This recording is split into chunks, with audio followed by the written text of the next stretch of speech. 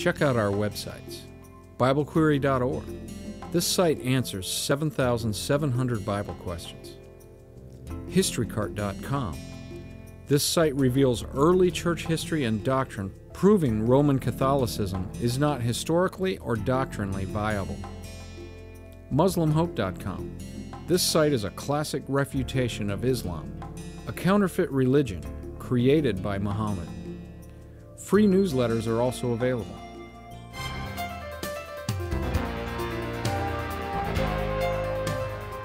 Hello, this is Larry Wessels with just a quick message to our viewers to check out our main YouTube channel, See Answers TV, which stands for Christian Answers Television, where we have all of our over 610 videos posted. By going there, you can see all of our videos organized by playlist, categorized by subjects. Once you scroll down past our Bible prophecy trailer at the top of the channel page, the playlists begin. You'll see our recent uploads playlist, followed by our most popular videos playlist, followed by our playlist on Jehovah's Witnesses, then Islam, the Muslim religion, then Roman Catholicism, Darwin's metaphysical evolution religion, Seventh-day Adventism, dealing with anti-Trinitarians and early church history. Our multiple playlists, which includes God-hating atheists, phony TV preachers and King James onlyists, dealing with UFOs, ghosts, spiritual warfare. Our radio shows with national Christian authors and our music vids. The Black Muslims, Louis Farrakhan and the Nation of Islam. Mormonism, hell, lake of fire, unpopular Bible doctrines, Antichrist, cults, New Age, and world religions.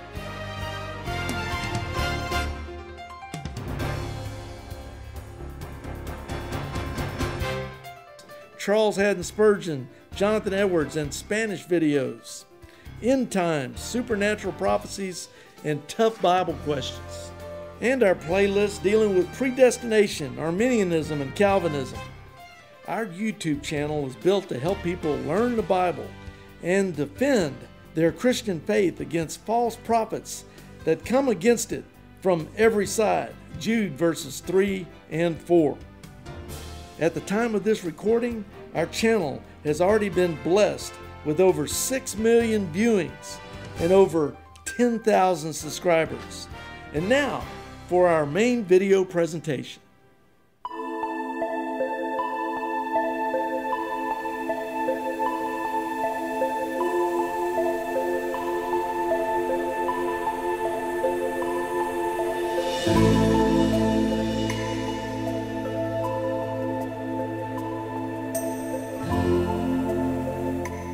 The Roman Catholic Church endeavors to overturn the Reformation. Welcome to the program. That is a very strong title for what is actually happening historically at the present time in 2016. And it is of utmost importance that we understand what I'm going to document before you in this video. Historically, at the time of the Reformation, the Counter-Reformation coming against the great truths of the Reformation was led by the Jesuits in different parts of Europe. And now a Jesuit, Pope Francis, is leading the endeavor to overturn the actual Reformation and all that the Reformation stands for. As we will see what he has planned later on in 2016 and what is being planned also simultaneously in England. And so the primary purpose of the Roman Church has always been to overthrow the very principles of the Reformation, those great 5 principles of biblical truth, that an individual is saved on the authority of Scripture alone, by grace alone, through faith alone, in Christ Jesus alone, and to God only be the glory. It's those wonderful principles that have saved multitudes right through the time of the Reformation and after the Reformation and to the present day, where there's a moving of God's Spirit. It's always those 5 biblical principles. And so we have to understand just what is at stake and how the Reformation is being attempted to overthrow it.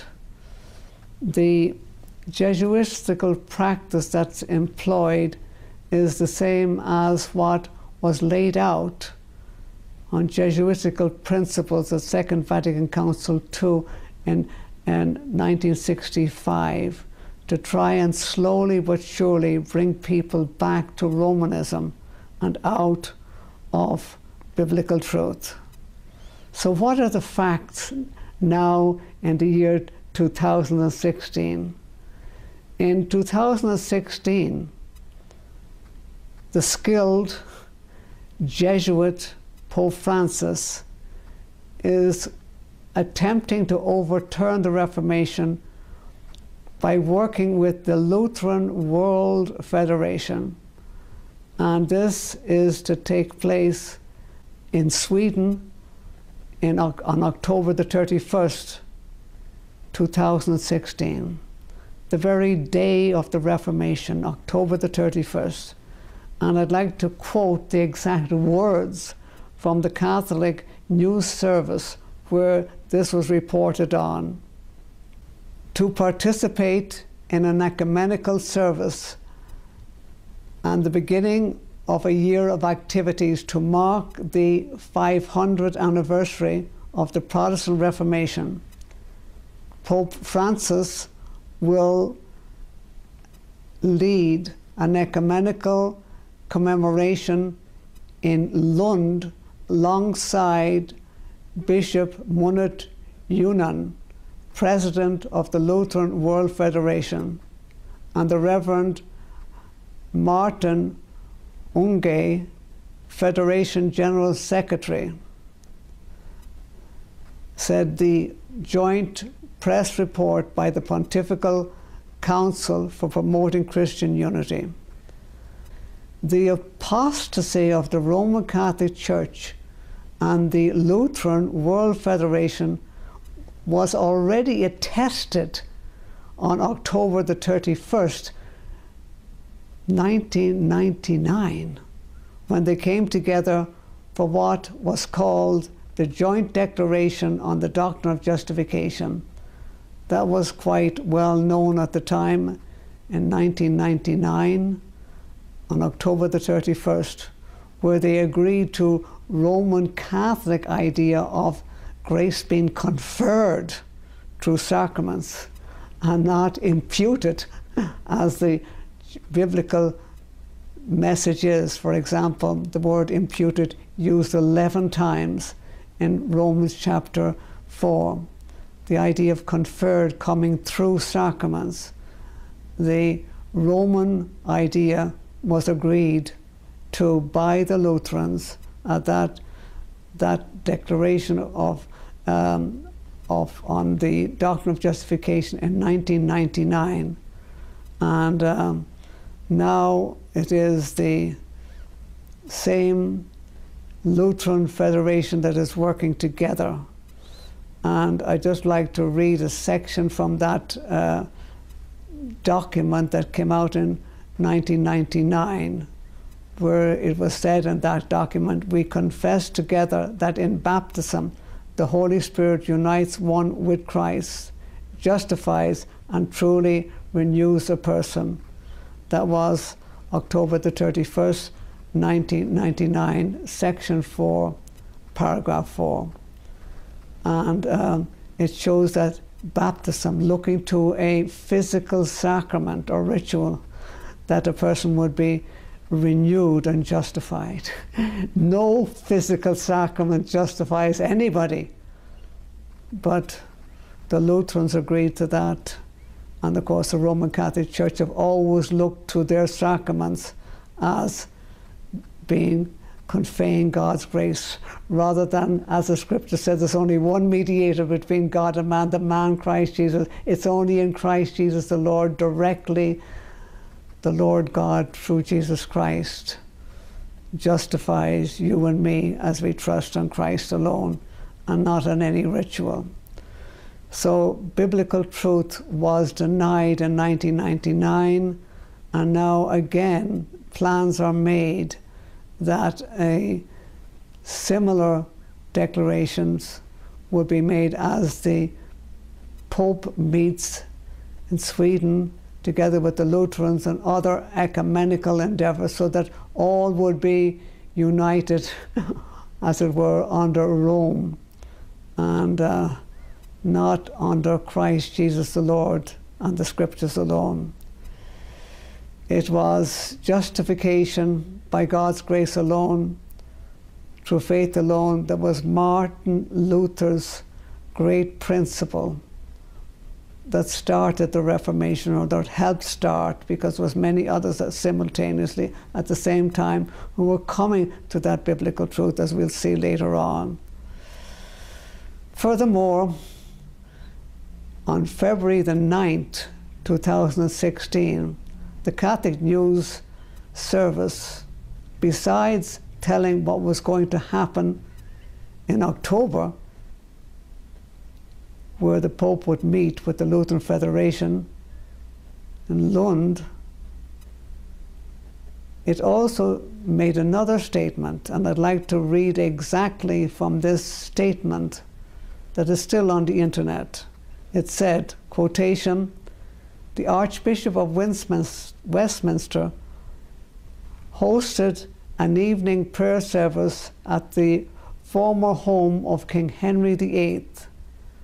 It was the first time a service had been conducted at the palace's Chapel Royal, according to the Latin rite of the Catholic Church, in more than 450 years."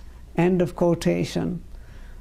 And so this latest endeavor by the Jesuit Pope Francis is similar to what happened already when Pope Benedict XVI visited the United Kingdom in 2010. Efforts were made then to thwart the Reformation. The visit at the time was called, quotation, "an unprecedented opportunity to strengthen ties between the United Kingdom and the Holy See on global initiatives, as well as the important role of faith in creating strong communities." End of quotation. That was from Benedict XVI, and it was in 2010 when he visited the United Kingdom and was in London. And now it is that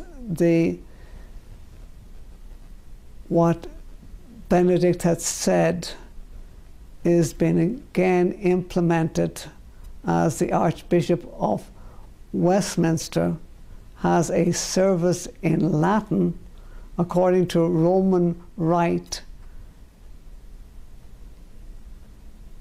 where Henry VIII had resided at the Chapel Royal. And so these ecumenical endeavors are now proceeding, and there possibly will be more as this year goes on, but it's for us to understand what is documented and see that we need to understand the actual facts of the Reformation and to review historically what the Reformation was, because as a concerted effort to overturn the Reformation, we need to understand what the Reformation was and the historical facts of the Reformation.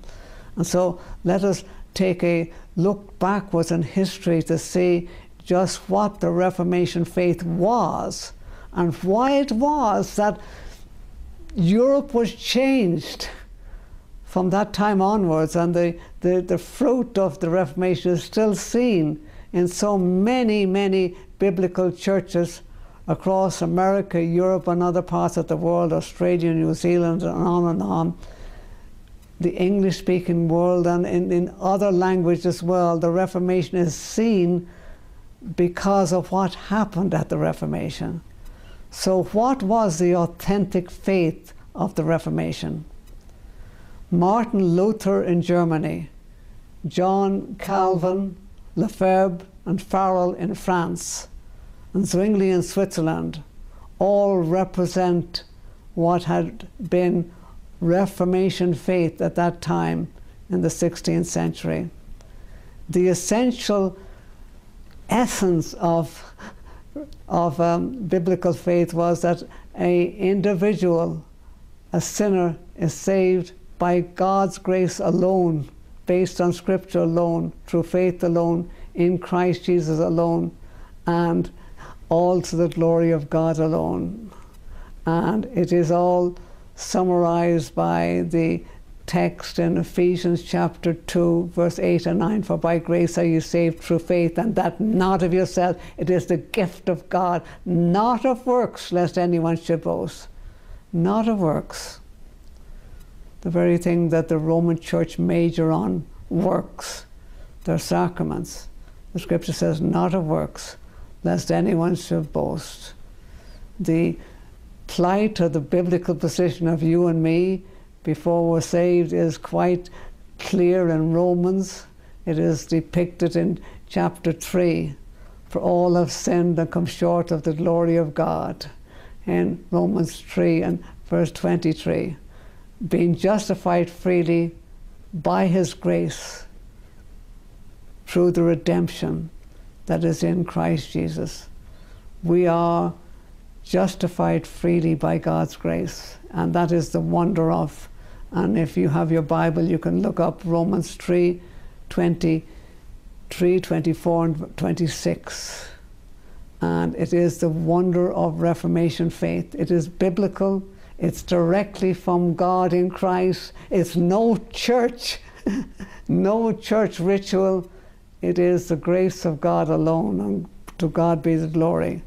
And the Reformation possessed distinctive characteristics, many of which set it apart from all other facts of history. It had distinctive characteristics. It was a territorially wide Reformation. It happened spontaneously in different European countries at the same time. It was Martin Luther, John Calvin, and Lefebvre, as we said, started it. Martin Luther, of course, in Germany, Calvin and Lefebvre in France, and Zwingli in Switzerland. And they all were abhorred by the Roman Catholic looking to rituals, and they saw that it was by grace alone, directly in Christ Jesus, that one is saved. Although Martin Luther is sometimes said to be the one who initiated the Reformation, the originator, to some extent he was that, but at the same time these other people were arising, giving the same message as he was, justification by grace alone. And so we have to see what was the power principle, what was it all based on? It was all based on the truth of the Word of God, that God's Word is supreme. Martin Luther spoke eloquently to the heart of God's people. And I'd like to quote what he said, because those words should ring not only in your ears but in your heart. And what Martin Luther said at those times is something that still is true. It was true for Martin Luther, it should be true for you and for me. Unless I am convinced by Scripture and plain reason, I do not accept the authority of popes and councils. for they have contradicted each other. My conscience is captive in the word of God. I cannot and I will not recant anything, for to go against conscience is neither right nor safe. Here I stand, I cannot do otherwise. God help me, amen. Here I stand. Those great words of Martin Luther, here I stand. He stood on God's written word alone. That is our criteria for truth. The word of God alone. And if we read in the four Gospels, we see that Christ Jesus again and again had the same principle that he enunciated. It was always the written word of truth. When Satan tried to tempt Christ Jesus in the wilderness, Jesus answered the prince of demons by saying, "It is written." It is written.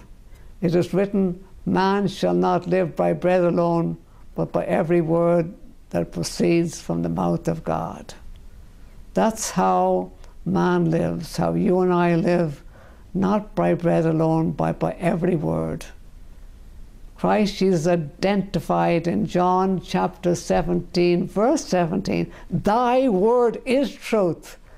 Not simply that God's word contains truth, it is truth. There's an identity between truth and the written word of God. That is what Christ Jesus said, and it is the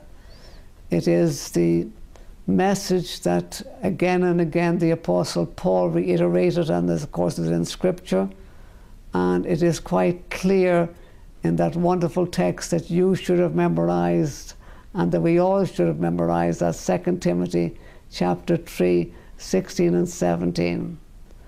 For all Scripture is given by inspiration of God and profitable for doctrine, for reproof, for correction, for instruction in righteousness, that the man of God might be perfect, thoroughly furnished unto all good works. It's profitable for everything. That is the glory of biblical truth. When we reach that foundation, we have a solid foundation, as Christ Jesus proclaimed, as the apostles proclaimed, as all men and women of biblical faith have always proclaimed and lived. It is God's word alone that is truth, and it is the endeavor that we have to come against, as the Roman Church upholds their tradition as on a par with and equal to the written word of God. And we will see that the Luther was held, and his conscience was held by the word of God, and he saw that it was the word of God and the word of God alone that is the truth. And I think it's important that we document and look at what is the official position of the Roman Church on this regard. And I'd like to read the exact words from the Catechism of the Catholic Church, and to see what they say about truth and where it is to be found.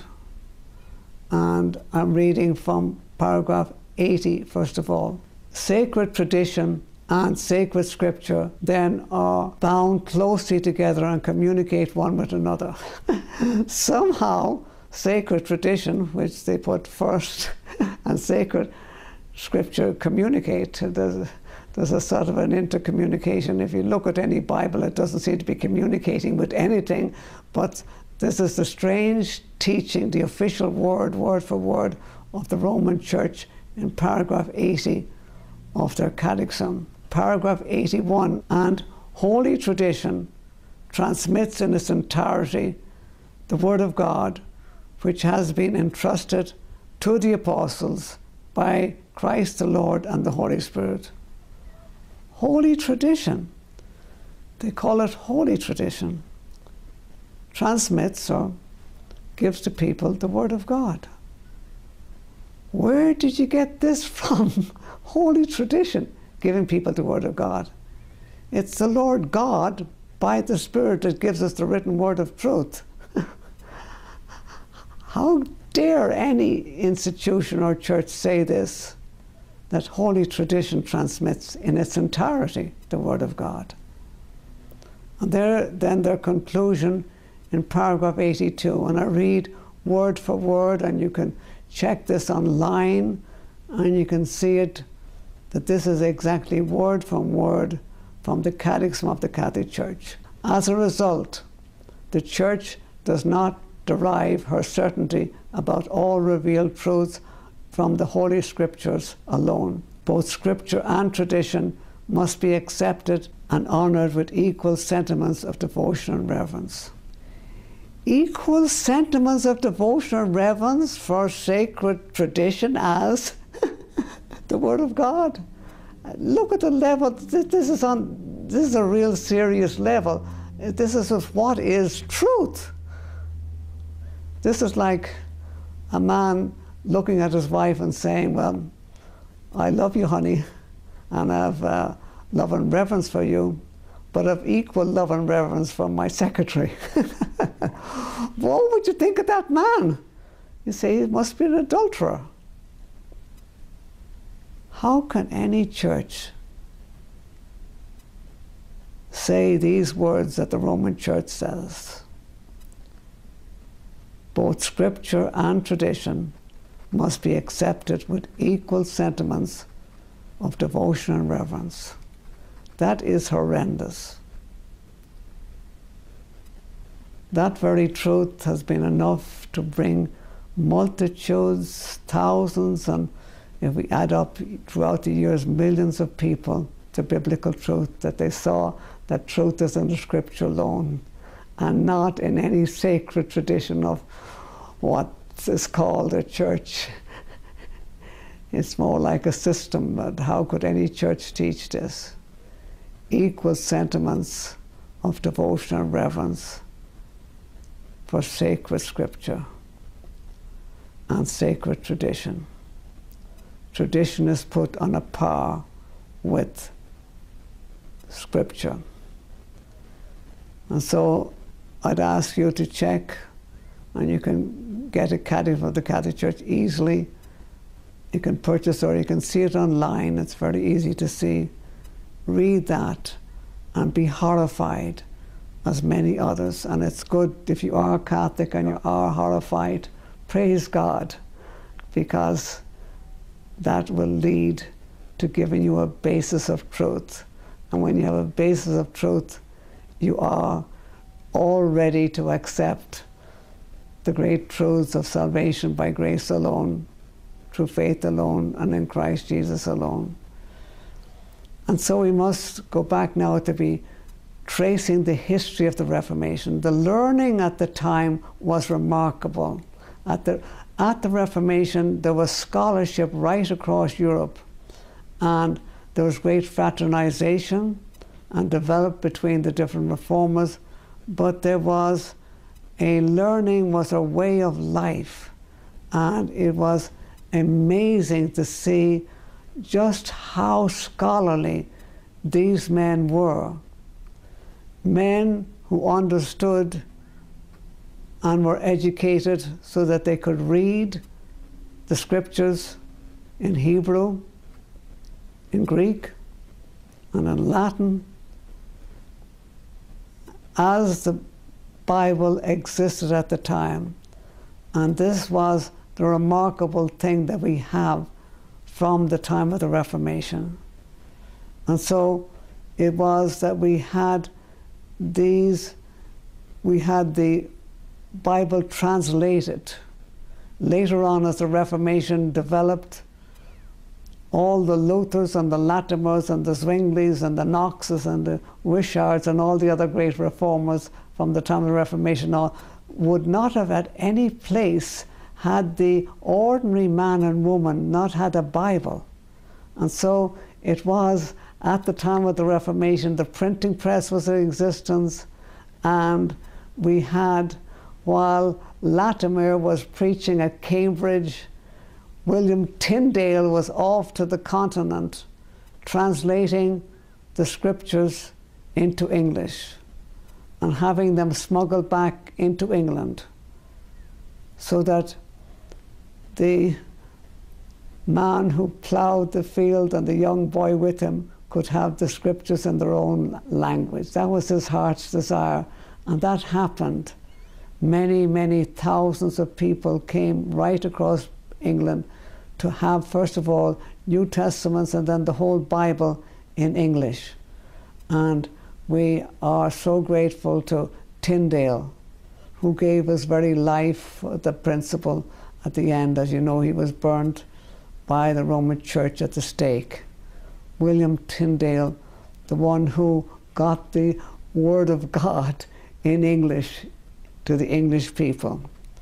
And it is similarly that we had the Word of God going forth. You know that Martin Luther himself translated the Bible into German, and that German Bible, basically going back to Martin Luther, is still the basis of the German Bible as we have it today. And we have it also, it was the same in France and in the other European countries. We had the languages of the people, the language of the Bible in their own language. And that was the glory of the Reformation, that people, every man and woman and young people, had the Bible. It was a remarkable thing about the Reformation. The heritage of the Reformation, how did it all happen?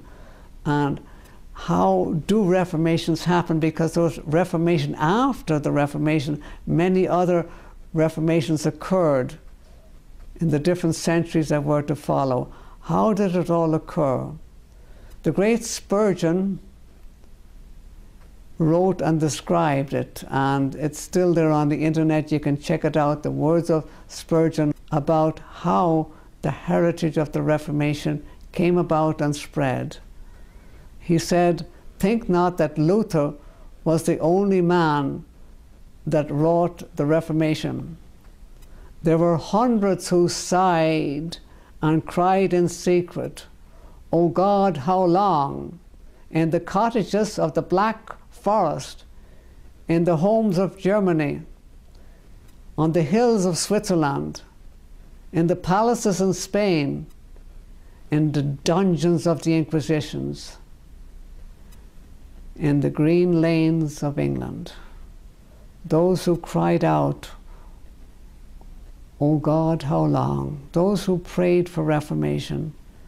Prayer is the bedrock of all reformation. Prayer that God would reform and change the hearts of men and women. And so it is that prayer was the bedrock of the Reformation, and for what has happened since then. I spoke of other reformations since then. We had the Great Awakening in the United States in the 18th century and in Britain, both associated with Jonathan Edwards and George Whitefield.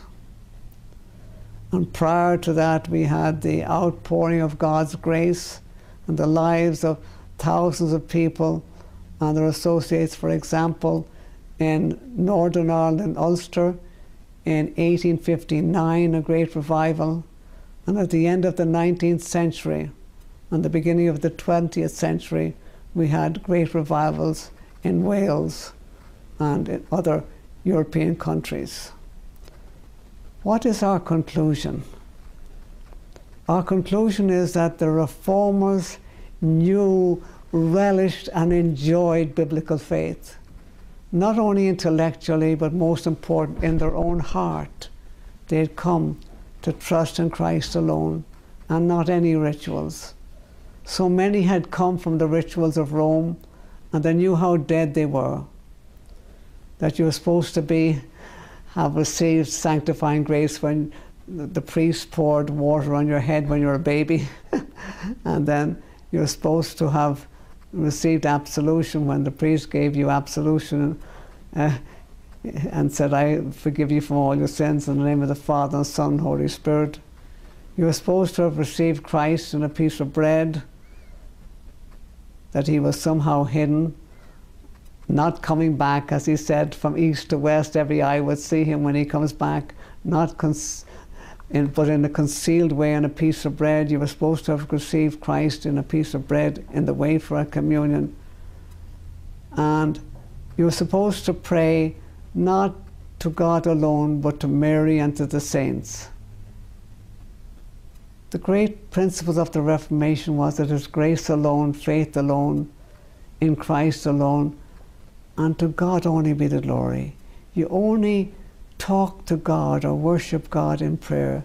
You don't offer prayer to Mary and the saints. It's God alone. You pray to God alone, as we see in the pages of Scripture and as we see in the lives of men and women who've really known the Lord.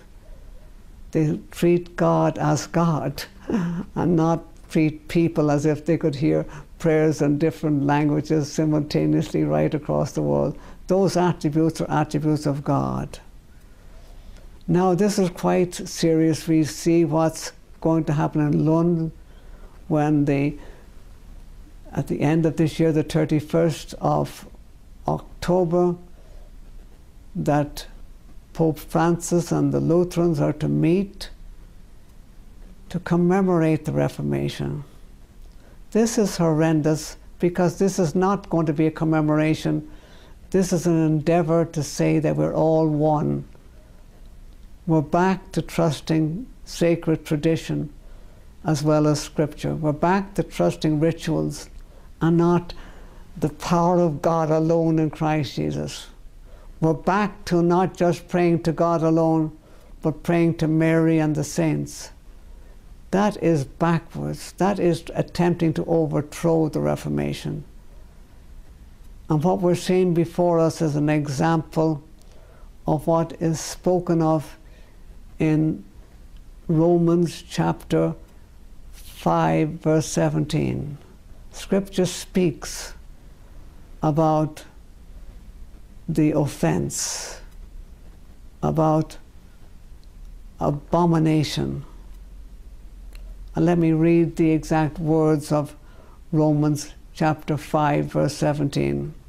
For if by one's man offense death reigned by one, much more they which receive the abundance of grace and the gift of righteousness might reign in life by one Jesus Christ. The abomination is that there's an attempt made to overturn the Reformation. It's begun and will come to a height the 31st of October 2016. It's like death is beginning to reign, or the Roman Church wants it to reign. But the Scripture says much more might the grace of God and the gift of righteousness reign in life by Jesus Christ. As we see this abomination, let's pray that grace will reign. God is more powerful than any institution or any pope claiming to represent Christ. God is supreme. God is sovereign. It's not any pope sitting on with his mitre in Rome pontificating. It's God who's sovereign. May grace reign through righteousness. And that is our heart's cry. And may it be so, and may many hear this message. And I pray that if you today are listening and you do not know Christ, if you are from a Roman background and you've just always done the rituals and you've always believed what the Pope said and you always believed what Francis said and the popes before that, and now you see how empty it is. It's not just that you're aghast at the immorality of the priests that has been publicized, for these many years, and horrified by the fact that the Roman Church does not produce fruit of living the 5 principles of the Reformation, or having the fruits of the Spirit the Scriptures speak: love, joy, peace, joy, self-control. It doesn't have the fruits of the Spirit. It doesn't have the Reformation principles. It has rituals and what they call sacred tradition. If you have lived a Roman life like I did for 48 years, and then you see the truth of Scripture alone, and you cry out to God for His grace, He is faithful and true. I know multitudes of beloved, dear brothers and sisters in the Lord who that has been true for, not just me, but multitudes. See, of the 70 videos or so that I've made, see the interviews with former priests like Henry Nowakowski, and or the former nuns that I've interviewed, or the former Catholics I've interviewed, and see hearts aglow of people who have come to God's grace. That last book that I had published, On the Wings of Grace Alone, the testimonies of 30 converted Catholics, ring with joy, those Catholics, and I'm happy that I was able to interview some of these people on video, like A.J. Krause, and what a glory it was to see him explaining the joy unspeakable and full of glory that is in his heart as he came beyond Romanism into biblical truth. So may it be for you, dear listener. So may it be for you. And it will be a joy to hear from you. I know that this video goes out, and it goes out not just on YouTube, but on Vimeo and Archive and other web pages, and we get multitudes of emails from people, and I thank God for that. But no matter how many we get, I have a dear brother in the Lord, Pastor Glenn, who helps me, and we will answer your email if you email us. It may take us many days to answer, but we will answer personally. We always do. Myself or Pastor Glenn. And my email address is there on your screen. It's easy to remember. richardmbennett@yahoo.com. M is my middle initial for Michael. richardmbennett@yahoo.com. Let us hear from you. And it's always such a joy. It warms my heart, and it's one of the things I take great delight in making videos, is the response that we get. And if you're willing to make a stand for biblical truth, what we have documented in this video today is of horrendous proportions. The plans for October the 31st, the end of this year, and what is happening in England simultaneously at the Chapel Royal of what had been the palace of Henry VIII. What these things that are being planned and will be further implemented is horrendous. But let grace reign through righteousness, and let us hear that you're making a stand for biblical truth. And let me hear from you if you're able to get this video up on other web pages besides where we have it, on church web pages, and you're able to further the URL of this to your friends. Let me hear from you, and let me hear that you are making a stand. And if you have something yourself to write, write it and send it to us. And if it is such that we think it should be posted, we will post it on our Reformation, Historical Reformation's webpage, bereanbeacon.org, which stands for Biblical Truth, bereanbeacon.org. And if you want to make a video yourself, why not make a video on Skype on this very topic yourself and let us hear that you have this posted? And that's always a joy to me to hear from brothers and sisters that they're making a stand. And it gives joy to my heart to know that others are making a stand. And it'd be lovely to hear that you also are making a stand for biblical truth and that the word is going forth. And so may God be glorified and may Christ Jesus be honored. And may there be a fresh outpouring in our day. We read from Spurgeon's quotations about people crying for revival. Pray, pray that there would be a moving of the Spirit. I had the privilege in 2008 to visit Stornoway on the Isle of Lewis in Scotland. And I got speaking at the town hall in Stornoway. And the joy to me was such because Stornoway was where there was a great revival. And to this day, the Reformation that started in Stornoway, Isle of Lewis, Scotland, still continues. You can see the strong biblical faith in the north of the Isle of Lewis. And where it did not happen, in the south of the Isle of Lewis, it will break your heart to see Romanism embedded in the culture and the deadness of people's lives bound up in rituals. I remember visiting the south, having seen the glory of the north on the Isle of Lewis. And that typifies things as they can be in the heart and souls of men. Are you dead in rituals, or are you alive in the very principles?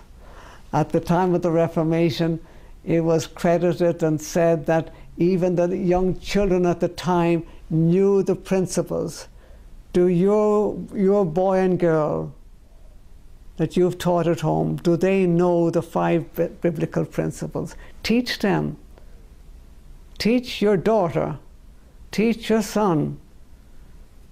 The truth is based on Scripture alone, that salvation is by grace alone, through faith alone, in Christ Jesus alone, and to God only be the glory. Those are the 5 biblical principles. Get your children to be able to recite them, and most of all, live them, and God will be glorified, and souls will be saved. And as you go to the supermarket and you ask the checkout gal or the man at the checkout counter, have you read your Bible today? And they say, well, yes and no. And then you explain that we're all sinners before a holy God, trust in Christ and Christ alone. You give the gospel in everyday life, you will see that the power of God in everyday life to save. And that's always a joy to me. We not only know these truths, but we speak about them in everyday life. Have you witnessed to your hairdresser, ladies? When you come back from visiting the hairdresser, can you say that I witnessed to her today? Or can you, as a man, say that when I went to the gas station, or the petrol station as they call it in England, and I witnessed to the person whom I paid for my gasoline or for the petrol, whatever it is? Have you witnessed in the bank? Have you witnessed to the life of Christ Jesus? The Reformation is real, and let us bring it down to everyday life and see souls saved. And it is such a joy to know that we have Reformation truth.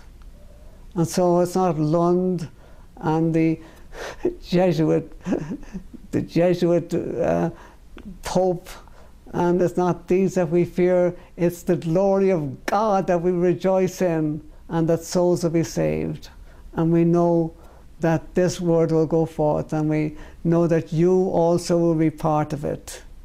And as you come to biblical faith, those of you who have trusted in Christ alone, by grace alone, let us hear, as I said, from you, and we'll give all glory to God alone. And so we thank God for Reformation 500. We celebrate it with joy unspeakable, because Lord is glorified. And may His word go forth, and may God be glorified in the souls of men and women.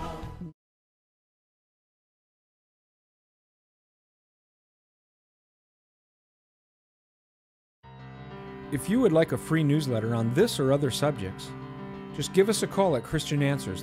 The phone number is area code 512-218-8022. That's 512-218-8022. Or you could email us at cdebater@aol.com. That's cdebater@aol.com. Thank you. Hello, this is Larry Wessels, Director of Christian Answers of Austin, Texas, Christian Debater Ministries. I'm pleased to introduce to my audience a dear brother in the Lord, Richard Bennett, Director of Berean Beacon Ministries, an outreach to Roman Catholics. It is great to be here, Larry. For people that don't know you, you were a Roman Catholic priest for 22 years. Is that right? Please give us a short account of your life. Yes, I was a Catholic priest for 22 years. I was a Catholic altogether for 48 years, having grown up in Dublin, Ireland. I was trained very early on in my education, in what we call secondary and elementary education, by the Jesuits, and then I decided to become a Catholic priest, and I spent 8 years in preparation. It was a novitiate year, and then 6 years to ordination when I was ordained a priest in Dublin, Ireland in 1963, and then 1 year in Rome, 8 years in all. Then I spent 21 years in Trinidad, West Indies as a parish priest, carrying out the work of a priest. I had the best academic training you could get, finishing up in the city of Rome itself, near the Vatican, and I really had a desire to bring Catholics to what we thought was a way of being right with God, so that they could get to purgatory and then that they finally could get to heaven. And I was great for doing penances and sacrifices, and then I was very devout in Trinidad, baptizing babies, hearing people's confessions and doing all the sacraments. It was in 1972 I had a very serious accident where I was 3 days unconscious after the serious accident, and then after that time, when I got out of the hospital and a sanatorium, I began searching in the Bible for what is truth. It took me 14 years of comparing the Bible to Catholicism before I realized that I was dead in trespasses and sins, and it was by grace alone that we are saved. One night I got on the floor in my house and I cried out to God for faith and His grace to save a wretch like me, dead in trespass and sins, and He gloriously did that. It was about 2 months afterwards I very reluctantly left the Catholic Church, because my prayer after I was right with God by biblical salvation was that I could really love Catholics and give them the real true gospel of grace. That is grace alone, faith alone, and in Christ alone. But then in prayer over those 2 months after I was saved, the Lord showed me that I could best serve Him and love Catholics if I left actually the priesthood and the Catholic Church and reached out to Catholics nonetheless. And I did that. I left the priesthood in 1985 and reached the States in 1986. And I just prayed and prayed that I would have a love for Catholics to reach out. I thank the Lord that after 1 year as a missionary in China, I was able to start the ministry that I now have called BereanBeacon.org. It is to show Catholics the real truth of where salvation is in a person, not in any church, and it is by God's grace, not by any ritual that any church does. So this has been really wonderful. I've seen priests saved. I saw 2 priests in Poland, through our ministry. We have a Polish webpage, besides many other languages, and of course in English. And I thank God that I have seen God's grace poured out, and that is my heart's desire, Larry, that Catholics would know the truth, and that evangelicals in this very false ecumenical age would see the differences. I have a very interesting article on the webpage. Are Catholics Christians? And we've had tremendous response to that, evangelicals whose eyes have been opened in reading that article. So it's with love for Catholics and to show the truth of Christ Jesus, that God will be glorified and many, many souls saved, particularly Catholics, to the glory of his name. Outstanding. That was a wonderful testimony, Richard. Could you just real briefly tell us about, you've written some books, and you've already mentioned your ministry, but what are these books you've written, and how can people find them? Yes, I have written or edited, written some and edited others, and they have been amazing. I just thank God. Our most well-known book is Far From Rome, Near to God, the testimonies of 50 converted Catholic priests. Since 1994, that book has sold steadily across the world in English and in other languages, and it's on the 3rd edition now. And the other book that has my heart really displayed and my love for Catholics is the book I've written about Catholicism, called Catholicism East of Eden, Insights into Catholicism for the 21st Century. This book is published by Banner of Truth Trust, like the book of the 50 testimonies of former priests, and I thank God for that, because the Lord has used that book, and it brought many Catholics to himself by that book. The other book that my heart was in editing together with Mary Hertel is a book called The Truth Set Us Free. 20 former nuns tell their stories, and that book has been used mightily of the Lord as well, and I thank God for those women, most of whom are still alive and active in reaching out to Catholics themselves, and it is just a wonderful testimony of God's grace. And the other book I've written is called On the Wings of Grace Alone. I've edited that, and that is just 30 ordinary Catholics and what we call lay Catholics, and how the Lord brought them to salvation. That is an amazing book too. How can you obtain these books? Well, go to our webpage, bereanbeacon.org, and just go to the folder on the left-hand side, Books, and when you click on that, it gives all the details of how you can get those books. Outstanding. Well, Richard, we're going to go into showing people your videos now here across, particularly our audience on YouTube. But many people don't know that you and me go to the same church here in Austin, Texas. So it gives me a special opportunity to be around you a lot, just so we can do ministry work. But anyway, I want to thank you for allowing us to post your videos on the internet through YouTube and other internet servers. Praise God, and may souls be saved and the Lord glorified. Amen and amen. Amen.